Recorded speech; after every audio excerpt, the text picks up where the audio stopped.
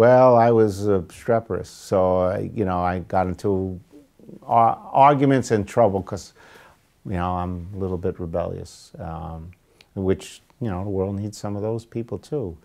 And I remember arguing, now I'm just remembering a story with my 4th grade teacher that Pluto wasn't a planet. Now, my uncle, who had no education, used to take me to the Museum of Natural History, and I met some astronomer, and he explained to me in great detail that I didn't understand that Pluto really wasn't a planet. So I went in class and I said that, and I got an F. But I wouldn't change my mind. You know, they just give you Fs in those days, and, you know, you get in trouble because I told you this and you're not listening. I said, no, but this guy over here told me that and he knows more than you. You know, as you get into, it's not a good argument to get into in school.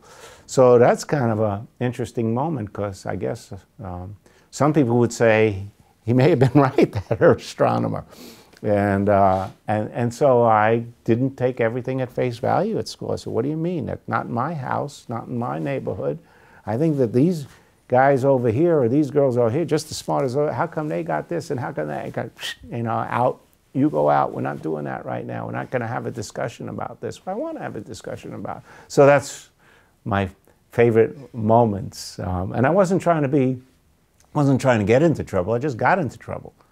And I think, you know, once again, a percentage of students go, I didn't do anything wrong because they, you know, they're much more tactile. And they can't sit in their seat, and they want to move around. Or they're in their own space a little bit more, and they go, are you paying attention? Yeah, I'm paying. What? No, you know, give them a pill. So that's the answer, make everybody the same. And we're not all the same.